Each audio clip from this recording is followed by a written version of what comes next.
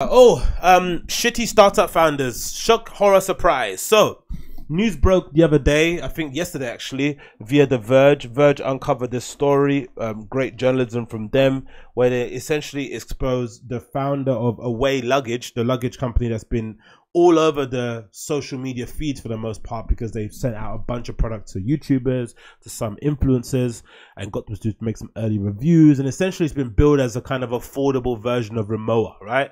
In that regard, they're kind of, banking on the idea that a lot of young people are opting for experiences over kind of material possessions, and wanting to show off their, idyllic holiday locations. And then comes Away Luggage with a really kind of cool, hip concept of luggage, and promoting it to young kids or young adults, people that are, suddenly trying to, fly in the nest and, seeking out new adventures. All on paper looks amazing. All on paper looks good. They've got, I think, a store in Shoreditch in London, where I live somewhere, I'm pretty sure, and probably locations popping up all over the place. But they've been growing very rapidly over the last few months, I would say. So this story came out of the left field. I think if you work there, you probably know this already. But again, it's no surprise. I think every startup I've worked at, for the most part, has had this kind of toxic element to it. I think in most parts, because it's unregulated and there is like little to no barrier to kind of for you to start a startup or to get involved in running your small business. There's no real checks and balances involved for the most part. If you have the money, if you have the means, if you have the determination, and you have the manpower, you can do just about anything. But it also means you can get away with murder, especially if your product is successful. If your product is a success and it does well, similar to Steve Jobs, if you read a documentary, he was a terrible human being, but an amazing icon, innovator in his field. But as a boss, as a co-worker, you wouldn't want to, you wouldn't want to be caught at the bar with him on a night out, really. You want to work stuff night out. He's not the best guy to hang around with, especially if you've got a deadline coming up. But the problem with startups and the problem with most businesses, even just in life, even in sports, right? The player in your team who's the most talented, but also who cuts the most corners, goes out, gets fucked up, does a line of coke off a stripper's ass, is probably going to be permitted to do what he wants outside of training if he performs on the pitch 9 times out of 10, because you're banking on those 9 times out of 10 coming, during a championship run, a trophy run, league table finish. He's going to really make the difference. So you're willing to sacrifice his extracurricular activities for the betterment of the overall team. Same happens in startups. If your company is successful, you IPO big, you sell a lot of units, you're appearing everywhere, you're expanding all over the globe, people will forgive your shitty attitude. Just check the former WeWork founder, right? And same goes to the founder I worked at People.io, Nicholas Oliver. Absolute scumbag, absolute, what you call it, charlatan in that regard. Hasn't paid anyone for close to a year where we worked for him in my previous company where I was at before, and he had the same sort of attitude, the same sort of toxic sort of personality. So this article here kind of details the whole experience. I'm going to read it out and kind of try not to get angry with some bits and pieces, but we'll go at a slow pace and try and go from there. So this article is from The Verge. I put it up on here to guys to check out. I love the actual icon of it. Loads of Away Luggages powered up into a sad face emoji. It says here, emotional baggage, the headline from The Verge. I'll link in the show notes for you guys to check out yourselves, but just quickly read through it. Away's founder sold a vision of travel and inclusion, but former employees say it masks a toxic work environment, right? And another thing as well that's been really interesting about this whole fallout of this whole story is that the CEO, the founder of Away Luggage is a woman. So some people have had a horrible take on social media where they're essentially saying that, oh, it's unfair that people are pointing out that she's a woman. But it's not, because what it should illustrate is that toxic behavior in startups is genderless, right? It doesn't care if you're a man or a woman. That behavior exists everywhere in most people. And, it's probably also a good thing, because it goes to show that especially some feminists who are like hell-bent on rebalancing, kind of, readdressing the kind of power imbalances in quote unquote in corporate work environments or work environments in general, need to come to the realization that it's not the power thing corrupts everybody. It doesn't corrupt just men. It doesn't make toxic people. It doesn't only creep up on the dudes in your office. I think most people, if they're given that level of power, that level of influence, that level of control over some people, will get a bit crazy, especially if the company is doing well. And this is a good example of it. It's not about men and women. It's just about getting rid of toxic people in your company, point blank, and not having environments where staff members are made to feel like shit because they're not willing to work until 11 p.m. at night. That's not good behavior, regardless if you're a guy or a dude. No one wants that, especially people that are not fully invested in the company and only there to pick up a paycheck, which most people are at companies for, right? So let's continue with the article. A very felt out place. What's that called? A felt very felt out. What? A very felt out place away. Like many of the executives at the popular direct-to-consumer luggage brand, she'd gone to an Ivy League college, worked at a popular startup, and honed an intense work ethic that set her apart from the pack. But the higher-ups, who were almost all white, straight, and still never gave her the time of day, it was very clear who was in the clique. But the white thing is, well, I'm not a fan of this whole stuff, and it's just a coincidence. Most of these higher ups as well, it's mostly due to because, you know, they've been around long enough, they've kind of known the game, they've sussed it out. It's going to take a while for minorities or people who aren't white to kind of, you know, get a foothold in the industry. I don't know. I can remember the first time I worked in startup, there weren't a lot of people that look like me, right? It's just a new thing. People are starting to realize you can get into this field. There's a low barrier of entry. There's room to grow. It's rapidly changing. It's going to take time for people to come in and for the representation to be, you know, a bit more fair and balanced. I don't agree with, you know, companies specifically hiring people based on their color or their gender or where they come from and stuff. That's a bit weird, but it's going to take time for people to be more aware outside of the quote unquote general white guy with a hoodie on. But it's not necessarily a bad thing if they're all white. It just happens to be one of those kind of things, isn't it? I would say anyway. I'm not too sure, but let's continue anyway. Originally, Avery had joined because of the brand's popularity, Away Luggage, like most people. The hard-shell suitcases were everywhere in overheads, luggage, carousels, subway ads, but also she wanted to believe in the mission. Away promised a lifestyle of inclusion, nice vacations. It was also founded by two women, one person of color who sought to run the globally minded business. In my mind, it was a trivial product, but the brand is more than just luggage, Avery says. It's about travel. As the months went by, she got closer glimpse at the growth and the image obsessed culture. However, she started to feel like the mission was just a smokescreen to get employees to work harder. Of course, it's always like that. Every startup that is heavily mission based, that wants you to believe in this mission and we're going to change the world, is always smokes and mirrors for you to work out, you know, ungodly hours, bend over, give them your asshole and tell them go harder, go faster. No exceptions. Most places that are great places to work at will try and get the right fit, the right personality who wants to work at that job, and also as an added bonus might believe in what they're doing. But the fundamental reason why that person, he or she, will get hired is because they are an expert in their field and that they can perform this given task like exponentially more than anybody else, right? Leaps and bounds better. They can get it done quicker. They have more resources, more contacts, whatever it may be. But the mission thing is secondary. That will come later on. Most companies I've worked for in my life, I've never heard of prior to me working there, apart from maybe 2 or 3. I've never heard they exist and I don't care about them prior. We all do the same thing. We download the app, we go on the website, we check out what they're doing and we try and work out how we can add some value to it. Then along the line, as you're working, as you're becoming more passionate about your job, you're getting better understanding, you're performing well, you're an attribute to your teammates, you're liking their environment. Then over a period of time, that mission statement, that goal that they have will then become ingrained in you, so much so that you start to believe in it in yourself. But to think that anyone that starts a job, especially someone just looking to get a paycheck, is going to suddenly go there because they want to work for you, because they believe in the mission, is wholeheartedly stupid. And the way they try to convince you otherwise is also super manipulative and just goes to show just how shitty some of these founders can be sometimes. Nicholas Oliver, former people.io, I'm looking at you as well. So it continues. Like many when a co-worker invited Avery to join a private Slack channel called Hot Topics filled with LGBTQ folks and people of color, she was relieved to find that she wasn't the only one who felt uncomfortable with the way's purported mission and company culture.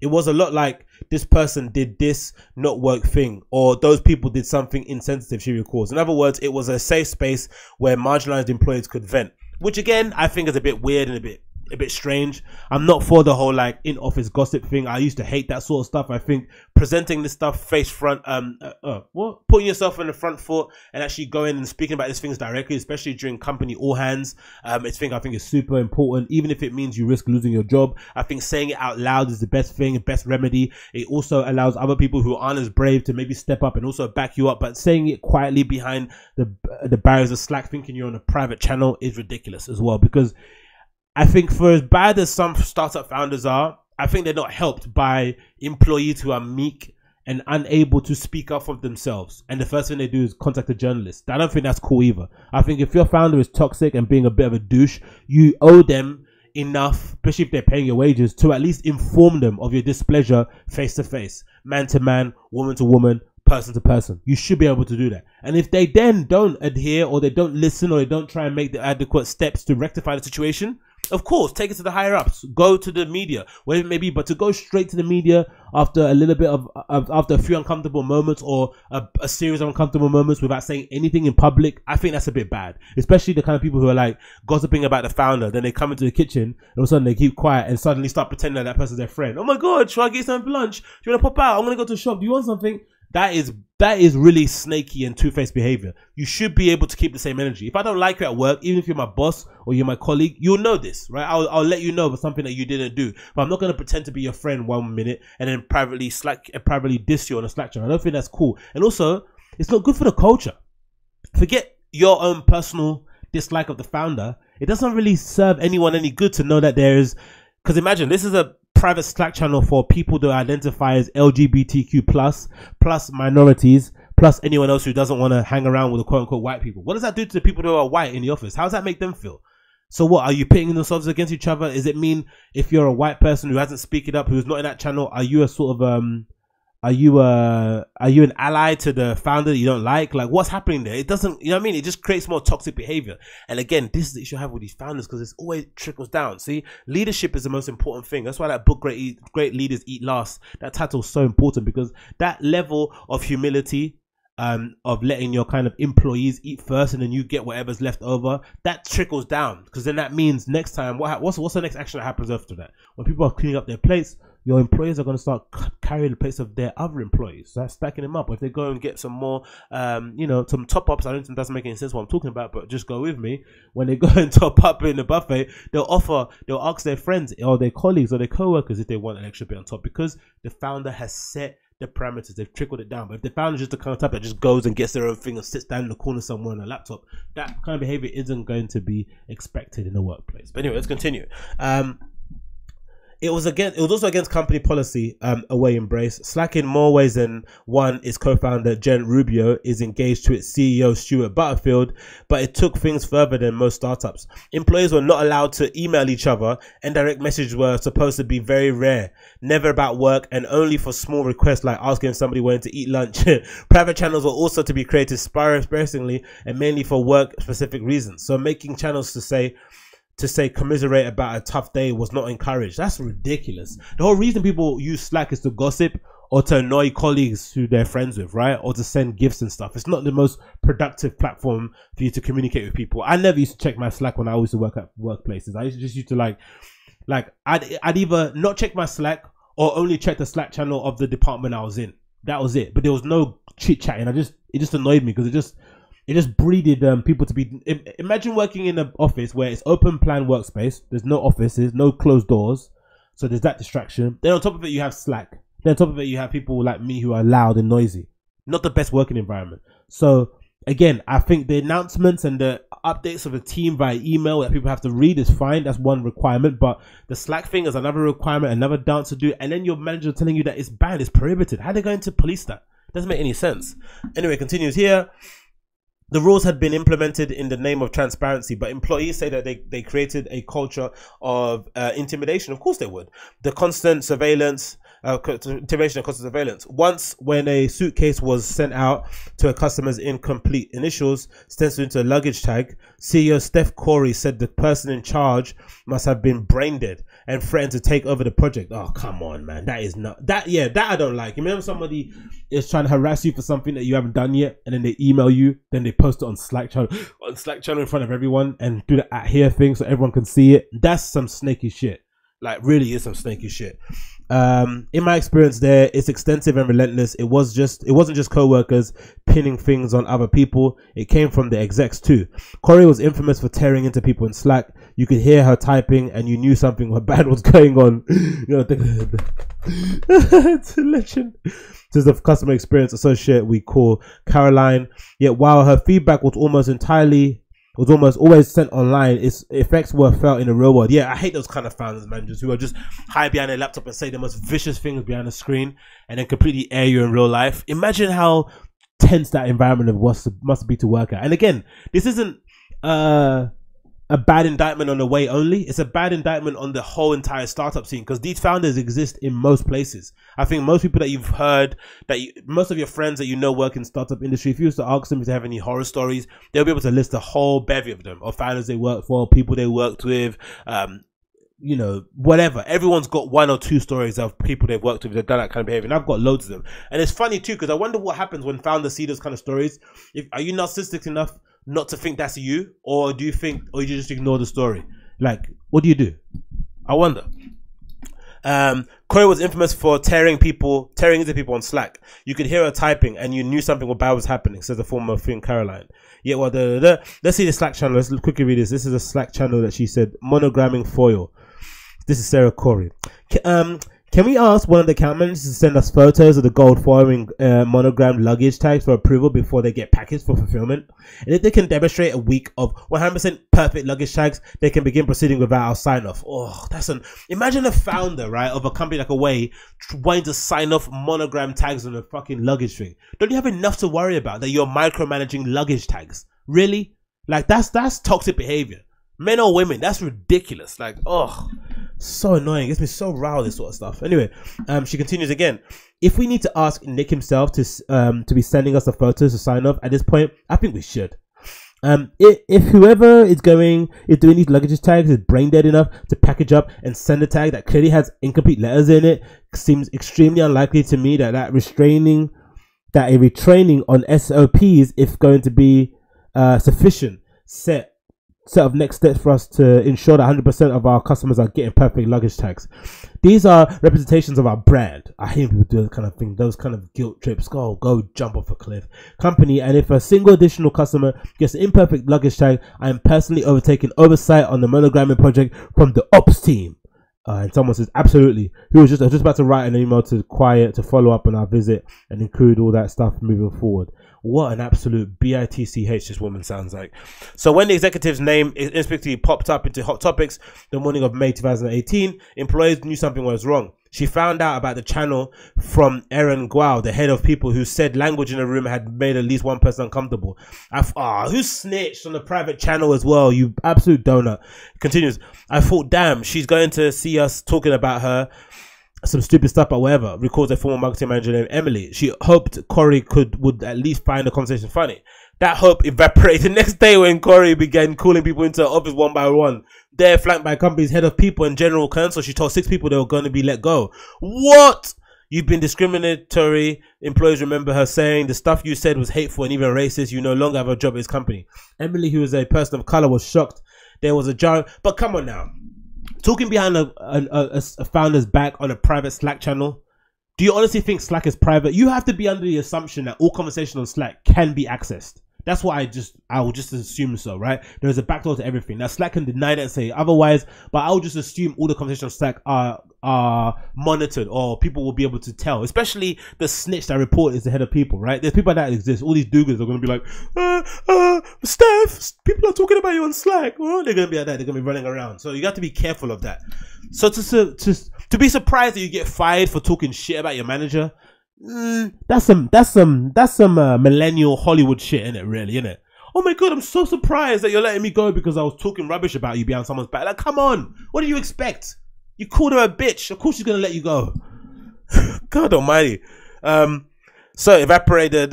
You no longer have a job at this company. Emily, who's a person of color, was shocked. That was jarring. 3 white people telling me I was racist.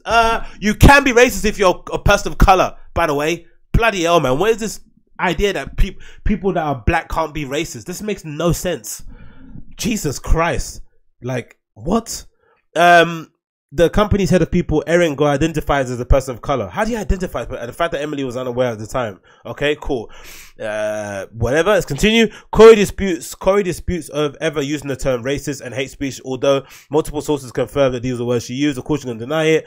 Deny. The situation bruised people morale, according to the leaked Slack logs and interviews The Verge conducted with 14 former workers, but it was consistent with the pattern of behavior. Employees were asked to work exceedingly long hours and limit their paid time off. Yeah, this happens everywhere I've worked in. They've always put that pressure on you of booking this is a good tip for everyone. Any place that you work in, startup wise, that says they have unlimited holidays, run. If they have unlimited holidays, run for the hills. Unlimited holidays means we're not going to limit your holidays, but don't take too much. Unlimited holidays means you're not going to limit your holidays, but when we need you, you have to come in on the weekends. That's what it means. Don't do it.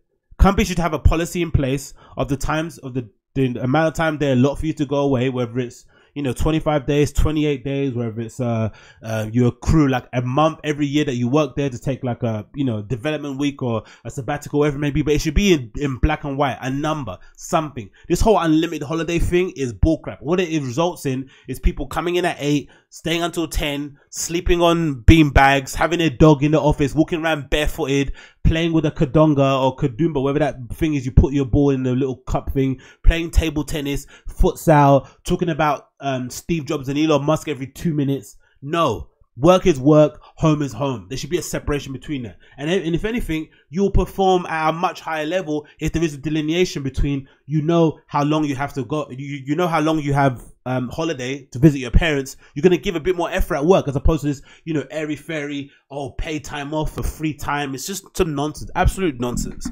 Anyway, it continues here. Impressed or the cutthroat culture allowed the company to grow at hyper speed, developing a cult following with celebrities and millennials alike. Most of the cult following was because they gave away free luggage, to be honest, but also it opened a yawning the gap between how Away appears to its customers and what it's like to actually work there. I've had the same thing in some similar cool companies I won't mention, but how they appear online is definitely not how it is behind closed doors. Behind closed doors is a lot more, bang, bang, bang, bang, bang, bang, headbutts, but in front of people, they're like, oh my God, young people, youth, we love you. Anyway, it continues, right? The result is a brand consumers love, a company culture that people fear, and a cadre of former employees who feel burned out and coerced into silence. They prey on people who are never cool, like me. Caroline says it's a cult brand, and you get sucked into the cool factor because of that. They can manipulate you. That's an interesting quote. They prey on people who are never cool. That's true though. That's the entirety of startups, though, isn't it? Most startup founders who are dickheads are usually people who would have never been cool in school, who would have probably get beaten up by people like me, like Nicholas Oliver from People.io. Those are the same people that run startups, right? There's that kind of idea of like you were always picked on in school, and suddenly now you have the fucking key to the world in your hands. But yeah, I don't know. I don't know if that's an insult. That's just how it is, isn't it? Geeks run startup world, then it's no big deal on that one. It continues. Luggage is only the beginning. Yeah, right. What else can they do? What's they're gonna make? They're gonna start making hotels. Like, really? Get fucked. Anyway, Corey and Rubio met in 2011 while working at a trendy direct-to-consumer eyewear company called Warby Parker. The things I learned there about retail markups and downs and wholesaling and licensing, blah, blah, Corey said. Their aim was to sell first-class luggage at a coach price, but cutting out the middleman and marketing directly to consumers. It was a model perfected by brands like Dollar Shave Club's, Glossier. But I don't see why that's so revolutionary. Aren't most companies doing that anyway? If you buy a luggage from a shitty shop around the corner, isn't that direct to consumer? Or they cutting out the middleman? I don't get why they're so revolutionary. Mostly, from what I can see, I don't know if they actually make that much money, because most of the stuff that I've seen from Away has been stuff that they've seeded free to influencers. I've not seen anyone purposely go out and buy an Away luggage. People just usually buy really expensive luggage at Rimowa or buy really shit stuff from Argos or something. It's no real in between. I don't know. Maybe I'm wrong. I don't know. Following this blueprint, Corey and Rubio positioned Away as a travel company, not a luggage company. We're working to create a perfect version of everything people need to travel. Seamlessly, Rubio said 2000 luggage only at the beginning. But what else can they do? Like what? Like pillows and stuff on the plane. To make their brand even more aspirational, Away partnered with models and knit girls. Imagine, look, all these people didn't pay for anything, right? Carly Rose, Julia Roystein-Roitfeld, Rashida Jones. This is Rubio's wheelhouse. She managed social media strategy at Warby Parker and knew how to make Away hyper relevant.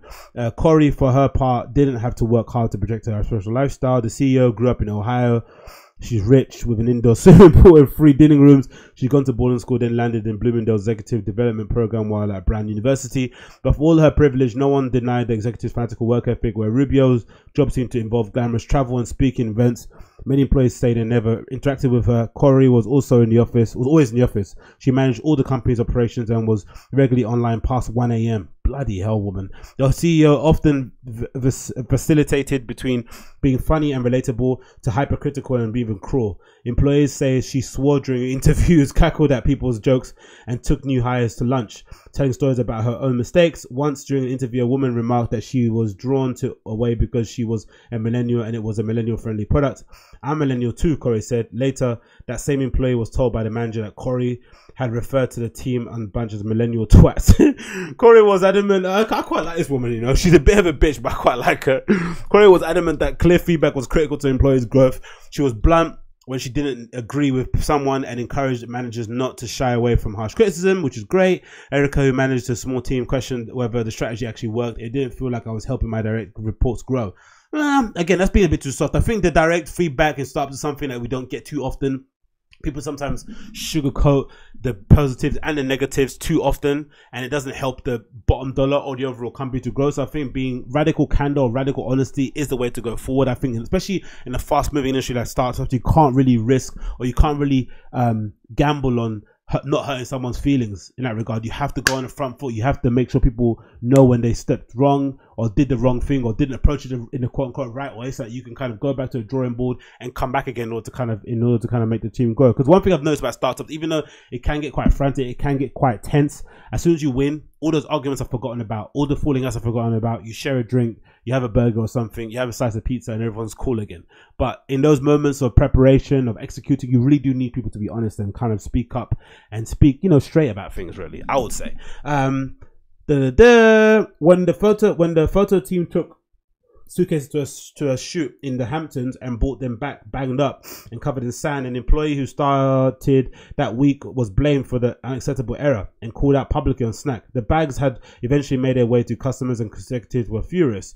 It would have just been a co-worker pulling them aside and saying this isn't cool. Erica says they felt like they were publicly out in the situation so that everybody could follow along. But that was, come on, if they have a standard in place where if you take a bag on shoot, you have to make sure it comes back in a particular condition, you don't want to throw away stock. That's fair, right?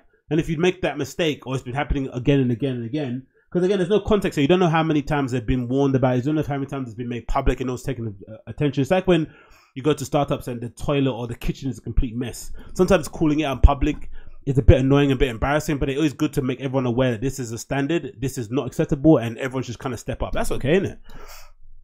Corey often framed her critique in terms of core company values: thoughtful, customer obsessed, iterative, empowered, accessible. Empowered employees didn't schedule time off when things were busy, regardless of how much they'd been working. Customer obsessed people did often. The intensity promoted employees to form small groups, chatting in texts about toxic company culture. Again, smalling informed groups. Go to the founder and talk direct about it. Speak up and open. Speak up on all hands, man. Don't be afraid, especially if it's causing you to go home and cry into your pillow or you know, sob to your partner or stuff, or punch a wall. It's not worth it. You should be able to speak up. And if they let you go, it's not the right place to work at anyway. Do you know what I mean? You should be able to speak up about it.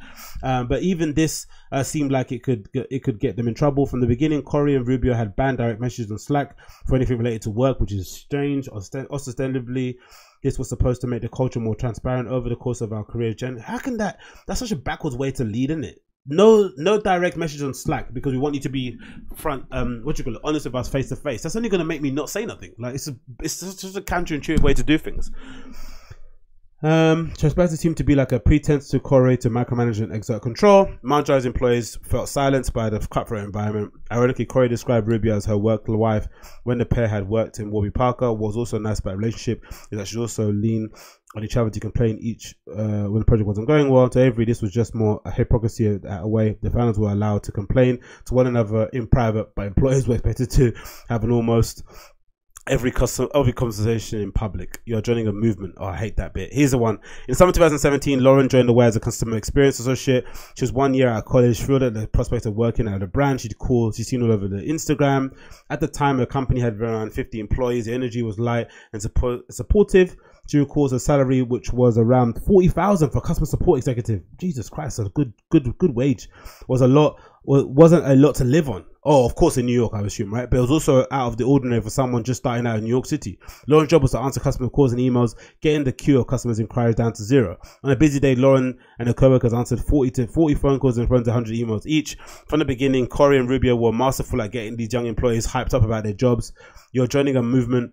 They would say everyone wants to be part of this. They worked long hours and bonded over crazy stories, intoxicated by the energy in the company. Lauren's manager, Zandy Payson, a woman who'd risen through the ranks, led the customer experience organization. That's always a good plant they do, right? They always get a manager in place that's kind of like, oh, she was a weekend employee and she's now the managing you guys, to kind of rev you up, give you more salary and obviously unlimited amounts of alcohol. But bloody hell, man, crazy.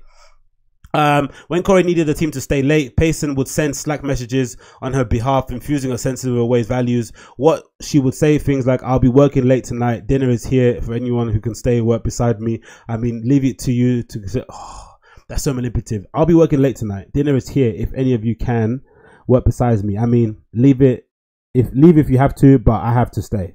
Lauren's teammate Caroline says her messages were long and loving, but they were manipulative. If she didn't hear from you, she just contact you directly, asking for verbal confession you could work. I love it. This woman's a fucking psycho. As a holiday request approached, the team had to work around the clock to keep up with the customers' demand. In December, Caroline was wrapping up at work at 1 a.m. when she saw a Slack message from Payson saying, okay, everyone, take a photo of your computer in bed when you get home. Here's mine. She's sitting at the bed wearing a face mask, still working. The queue of unanswered customers' emails kept growing. The team was just too small to keep up. Lauren and Caroline were working on weekends, often eating dinner around midnight. They told us just to keep pushing.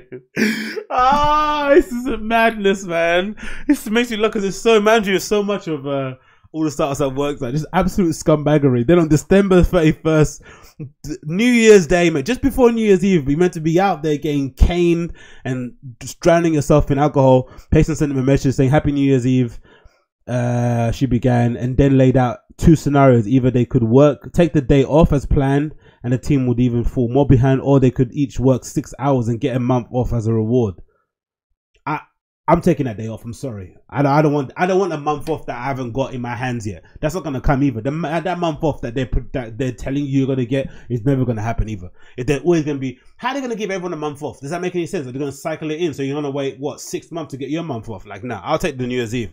I'm not reading that entire email, but yeah, the whole article is there for you to check out. It's very long, very thorough, and again, it just goes to show just how toxic startups can be. But I'm not surprised, really. Startups are like that, innit? Standard procedure. So make sure you are aware of what you're getting into. If the founders at your startup are toxic, you owe them the benefit of the doubt. No, you owe them enough to kind of speak up in public about it. I don't think these private Slack channels do anyone any favors, but in general, I'm happy to see this get blasted out in public, and I'm also quite relieved that it's not a male toxic environment, because this would be even worse. I'm glad that now we're seeing that toxicity in startups exists regardless of the gender. It's just the way the companies are set up that kind of breeds this sort of environment.